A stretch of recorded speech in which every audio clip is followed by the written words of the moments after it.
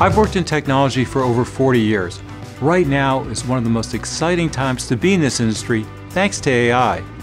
AI is the world's most challenging workload. It needs powerful compute engines, fast data movement, and high levels of connectivity. The demand for chips that meet this high bar is insatiable. The three main challenges to creating these AI chips are scale, complexity, and power. Building these chips require innovations in four categories: process technology, packaging, chiplets, and software. By combining these innovations, we can see a path to 1 trillion transistors in a package by the end of this decade. It's the logic of Moore's law combined with new approaches in design.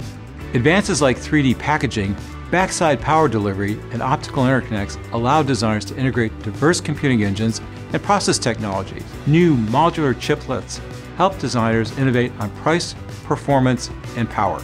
And close relationships between Intel Foundry and EDA tool vendors like Synopsys and Cadence help make Intel's assets available externally.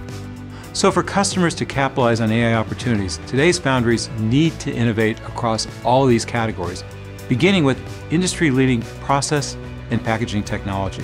Foundries need to offer manufacturing with a full global footprint, supported by a robust ecosystem and a sustainable, resilient supply chain.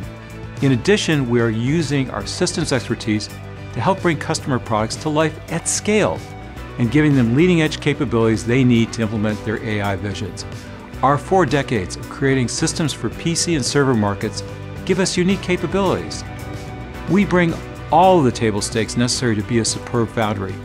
We are combining them with Intel systems expertise. And this is why we believe we are the first systems foundry for this AI era. And this is why I'm so excited to be in the foundry business right now.